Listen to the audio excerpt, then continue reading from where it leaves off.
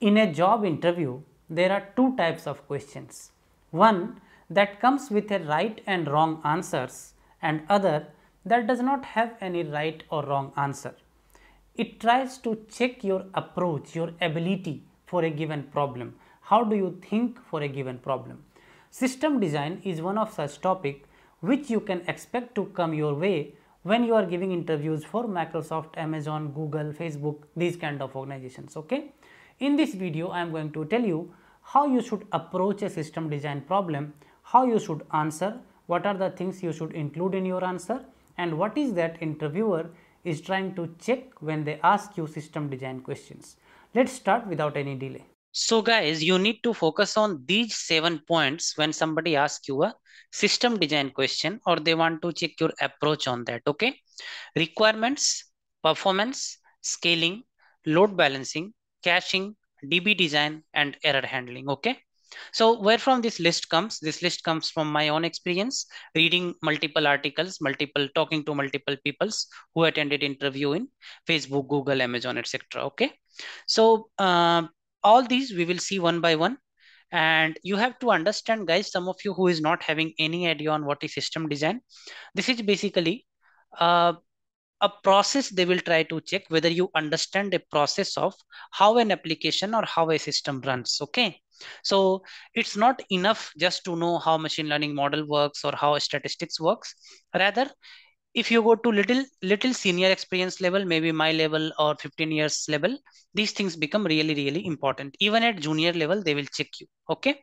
In system design, there are two levels. Okay. One is called high level system design, also known as HLD. Other is it called low level system design, known as LLD. Okay. So we can cover both, but here I will see how you guys are interested in this, and then I can go in more detail of LLD. This video I will cover more of HLD, high level design. Okay. So the concept is very simple. In high level, you tell overall view of how the things will be. In low level, you go into more details of stuff. Okay. So understanding the requirement, the first thing we will try to understand all these things with a simple example. Okay. So let's take a simple example through which we will try to relate all those points. Okay. So the example will be, let's say somebody tells you, hey, I want to have a website. Okay. What they want to have? They want to have a website. To do what? To enable users the buying decision of a stock. Okay. So I'm writing here, enable users. Suppose you come on that website and you just say, I want to buy some stock. Let's say Britannia. Enable users to make decision. I will write here to make decision. Okay. So there is a website. On that website, if you go, you see a search box.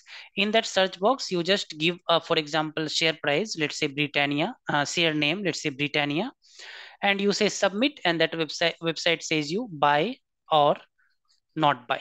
Okay, buy or not buy. So this is basically internally a machine learning trained model that takes, name of your stock, call some APIs and give you the response saying buy or not buy. Just an example I have taken so that I can relate with all those 7 steps. Okay. So guys, let's go back to the requirement. Okay. I told you this is the requirement at high level. Now, this is one statement that the interviewer will throw on you. This is one statement that they will throw on you. Hey, this is what I want. Now, how do you approach this? Okay. Another kind of problem can be, I want to build an application that can detect faulty mobile phones in the assembly line of mobile phones. Other can be, I want to build a application that can classify the image automatically based on, when the employee walks into the office. Okay, whether somebody walked in or did not walk in. Any kind of scenarios they will give, they will try to understand your approach. So our scenario is this. Remember, no right or wrong answer in open-ended question. This is an open-ended question. Okay. I'm just trying to build a thought process for you how to approach these kind of problems. Okay. So this is an open-ended question that is thrown to you. In requirements, what all you will ask?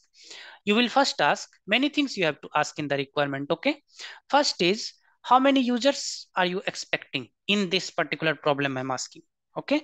How many users are you expecting to use this application? This question itself can be can be answered in multiple ways. For example, how many users on weekday, how many users on weekends, how many users on peak hours. For example, what is the peak hour definition? When the stock market is open, that might be a peak hour, right? How many users are you expecting in that time? Then you can ask, is there any existing solution, or is this a brand new solution? Is this brand new solution? Okay, is this brand new solution? Okay, this why you are asking this question? Because you want to ensure if there is something already existing, you want to accommodate that. Remember guys, in requirements, ask many questions. Then only interviewer will understand that, okay, this guy understands this stuff, this guy is interested in solving this problem. Okay, then you ask multiple questions regarding capacity. For example, am I developing this on cloud, or am I developing this on on-prem, or any specific kind of platform that you guys are using? What is source of your data? I'm not writing here, I'm just telling you what is source of the data, what kind of data are we expecting, right? So in the background, do we have, in this case for example, do we have all the stock prices for past 1 year, 2 year? Do we have a model to which I'm calling? All these questions you will ask. Okay, so if there is no model to which you are calling, you have to build a model. In high level design, no need to go in much detail of what level you will, what model you will build and all that. But high level, you can say, okay, I will build a logistic regression model to take this decision by, not by. But please put more focus on asking questions from multiple point of view. You see here, I have written load balancing, I have written scaling, I have written caching. All these things give the interviewer a perception that you understand the things. Okay, you can design a system. So here I'm asking some relevant questions. How many users I'm asking to compute? How much size I want? How much space I want? How much bandwidth I want? Okay, this question I already told you I'm asking because I want to understand if there is an already existing solution. What kind of platform will give me idea on how to formulate or build my solution, right? So in requirements, ask as many questions as you can. Okay, on various perspective. I have just given you few perspective here, right? On various things you can ask. Who will be the users? Are they expert users, or are they totally non-technical people? Are we having a mobile app also, or this is just a website? There is no end to it. Okay, more and more questions you ask, more and more ideas you get on how to design your application. This is about your requirement part, understanding the technical requirement very well, what all you need. Okay, then comes the performance part. So in performance part, you will ask, hey, how do you say that this application is doing good, or how do you say that this application is not doing good? For example, people came and said yesterday, Britannia, whether to buy stock or not to buy stock, right? So your model said buy or don't buy. Okay, so buy or don't buy. Now tomorrow, how do you evaluate the performance of this? Okay, so people will be coming and people will be, let's say this is one stock, right? People will be coming and hundreds of stock they will ask advice for, right? So how do you measure the performance of my application? Now this can be measured in multiple ways. Number one, how many false positives or false negative did you give? Okay, this is from machine learning point of view. Second can be, what was the throughput, or what was the response time to the user? So this is from technical point of view, not from machine learning point of view. Okay, so let's say latency of 10 seconds or 5 seconds, let's say. So all of you know that stock price move very fast, right? So if your latency like 15 seconds and all, that might be little difficult for users to use that application, right? So what is your latency? I mean, what is your latency threshold that you want to have? What is your maximum false positive, false negative percentage that you want to have, right? Then we can say, in terms of network, right? So let's say in the peak hours, there will be different kind of threshold, right? In the peak hours, this 5 seconds can go 2 seconds. In the non-peak hours, let's say when market is closed, right, this 5 seconds can be made 15 seconds, not a problem. So what do you want to do? Okay, so these kind of questions if you ask, right, they will have a understanding that, okay, this guy understands the business, this guy understands what is that application is intending to do. Okay, so here also in terms of performance, ask questions. Okay, now comes the question, when you understood the requirements and when you understood how the performance will be measured for this application, right, then comes the question of how do you design this application. So I will give you a simple flow here. For example, whenever a website or let's say in simple English, I'm saying a website. This is a website. There will be a backend. So this will be a backend where all the processing will happen. And then there will be a database. Okay. There will be a database, right? Now what happens? A user comes, a user logs in here. Okay. Gives a stock price. A stock goes to the backend. This backend probably calls an API. So I will write here an API, which makes the prediction. Let's say your model API that makes the prediction. Result comes back here and results is sent to the user, and maybe some data is fetched from the database, and both these things combined are sent to the user. This can be one very simple approach, but this will extend now. Okay, this will extend now. So let's come to the third point.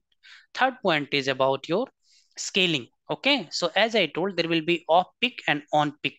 Okay, so on peak can be when the market is open. When the market is open, then number of users may be 10,000 every second. Okay, so when the number of users are 10,000, then you can say to interviewer that I will increase the capacity of my server for on peak hours. Now, to increase the capacity of your server, there is a concept of scaling. Okay, this scaling can be done in two ways.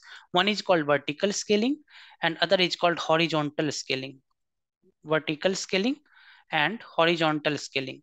Vertical scaling means there is one machine, one computer, and the RAM is, let's say, 4 GB.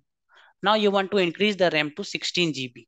Same machine, okay? So you increase the RAM to 16 GB. This is an example of vertical scaling. Horizontal scaling means there was one computer in your server. Now you want to add one more computer of same capacity or different capacity. This is horizontal scaling. Both has its own advantages and disadvantages. Okay, so this is easier to maintain. This is difficult to maintain. This is fault tolerant, which means not a single point of failure. This is a single point of failure if something wrong happens. Similarly, there are different pluses and minuses of this, but scaling is one thing that must be considered because we are considering the scenario of off peak and on peak. So when there are more users, we will take more servers. When there are less users, we will take less servers. This is one example of scaling that you have to explain in your own words when you explain the fundamentals of all these things. Understand the basics of what is scaling. Now, if you guys are interested in my next part, I'm sorry to say this, but I think not many people will be interested in more technical details, but I will definitely create a part 2 of this video. And if you guys give me comments saying you are liking this explanation, then I'll be very happy to create a more detailed video. Okay, I will cover in the part 2 of this load balancing, cache, DB design, and error handling. Okay, with the same example, same search stock price recommendation example. Okay, give me a thumbs up, guys, if you like this video, and please subscribe if you have not done yet. I will see you all in the next video and rest of the things, and then more videos on system design if you want to. See you all in the next video, guys. Wherever you are, stay safe and take care.